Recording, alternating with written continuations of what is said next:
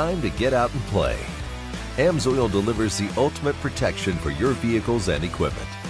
Fast, free shipping right to your door. Spend $100 and shipping is on us. Order now at amsoil.com.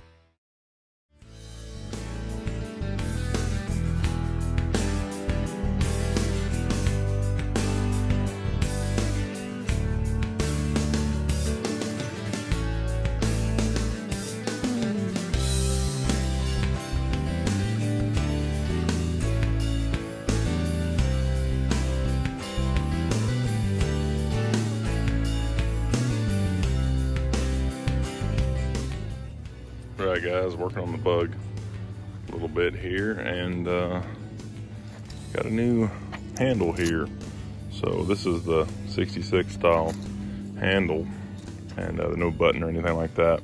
So the mechanism would have originally worked down there by just the cable, and we wouldn't have a safety or anything like that. So you just pop it and it would go up.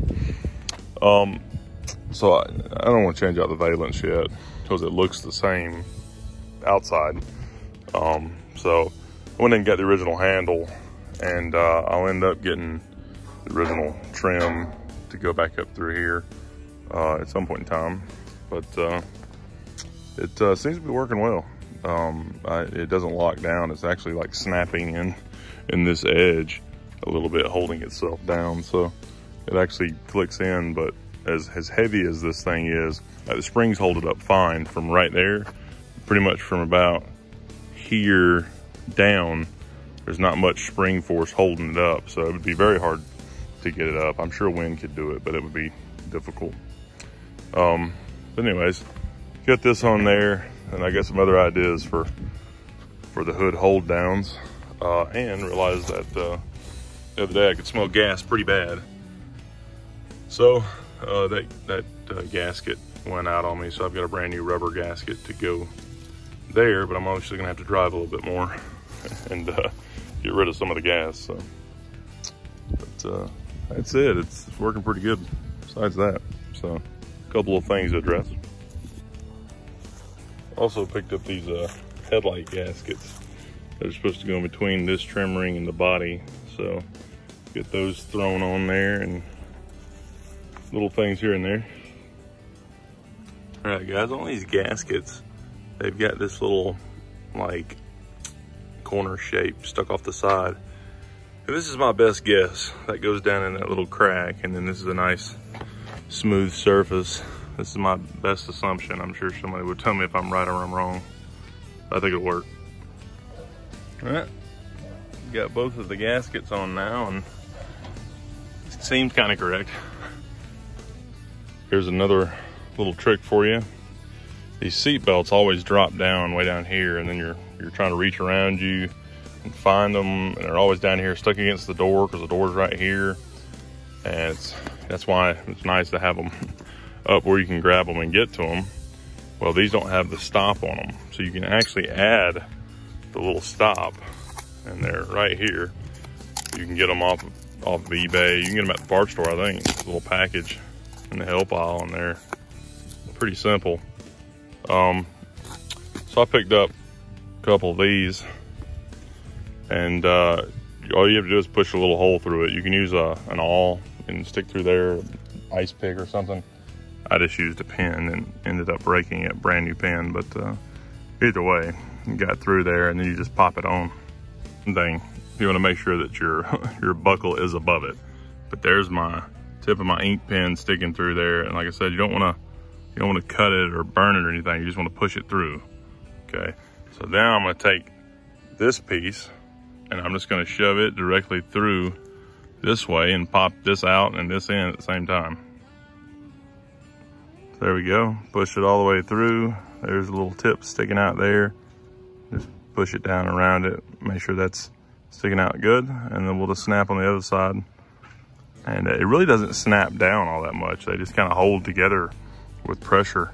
But I'm gonna use some pliers to press it together, and it should be good. All right, there it is. Now my seatbelt's gonna hang out up here where I can actually get to it, because that's terrible having it way down there.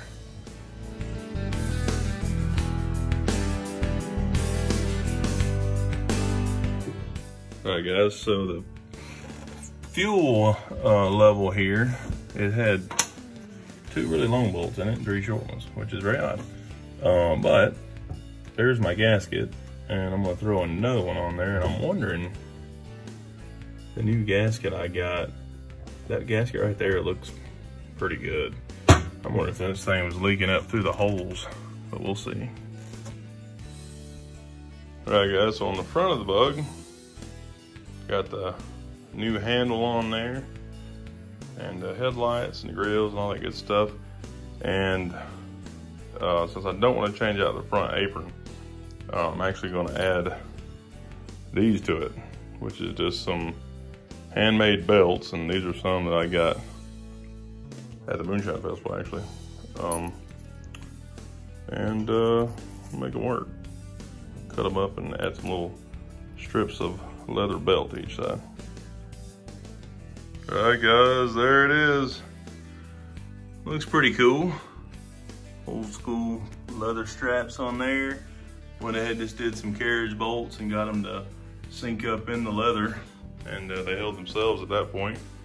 Put some lock nuts on the back. They're kind of the built-in.